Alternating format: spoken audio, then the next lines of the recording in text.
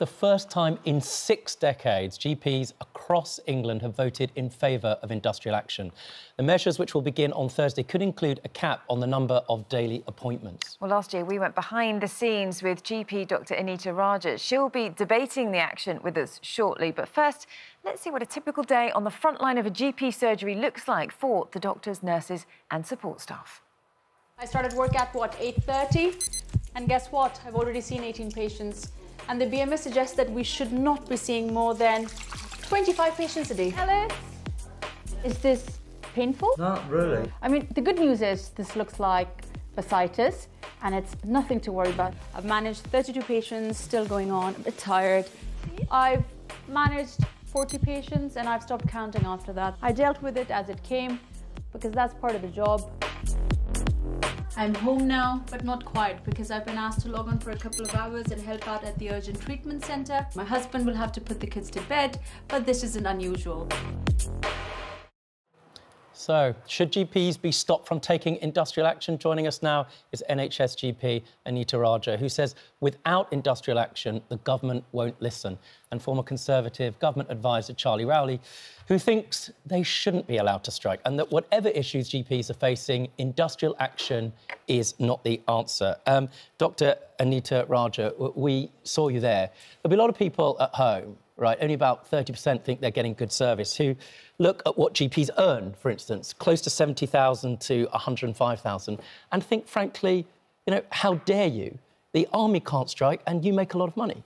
Well, we dare to do this because, unfortunately, we're employees. We're not crown servants and we've got employment rights. So even despite the draconian trade union laws, we actually have some rights that we can exercise. And it's not about GP pay. So it's very, very important that we understand what the strike is for. It is for the basic core GP contract, which is shrinking. So from 11%, we've gone down to 6% in the past couple of years against inflation. How's that going to work? You're asking us to race a car with zero fuel. We're unable to pay our bills. We're unable to pay our staff. We're unable to employ more doctors, more nurses. The government keeps coming up with new schemes which are not fit for purpose. We're seeing 6.4 million more registered patients in the past 10 years. And we're seeing more patients seen by one GP. So one fully qualified GP sees around an average of 2,300 patients. It's unsustainable. Okay, the worry is, though, that patients are going to be hit by this, that the number of patients you'll be able to see will be cut, and actually it's hard enough for people to get appointments as it is now, and that could really affect their health if they can't get an appointment. I'm really pleased you're saying this, but where were we when 2,000 GPs shut down permanently in the past 14 years? Was patient care not compromised? Patient care is being breached every single day when they have to wait 3 weeks before they can actually see a GP.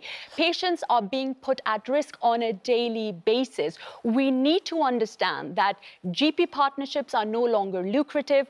GP practices cannot pay their bills, they can't pay their staff, and this is affecting patient care. Let's pick up with Charlie there. You know, this is all about making improvements for patients. Absolutely. Look, the biggest risk to a patient is not being able to see a GP. And you're only going to exacerbate the problem if you have GPs that are taking industrial action. And if you are increasing the backlog of patients that need to see the GP, then you're putting that patient at risk. And look, I do think there are so many pressures within the health service. We know that those pressures have to be alleviated. That's why you need to bring in more pharmacists. That's why there's the brilliant 111 service. More money can go into the health service, as it always does. But ultimately, if you are a patient in this country, just if you are a police officer that protects your community, if you're in the armed services that protects our country who are not able to strike, if you're a patient that needs to see a GP, you should absolutely be entitled to do so. Looking at what Dr Anita Raja has to say, listening to it and looking at her job, right?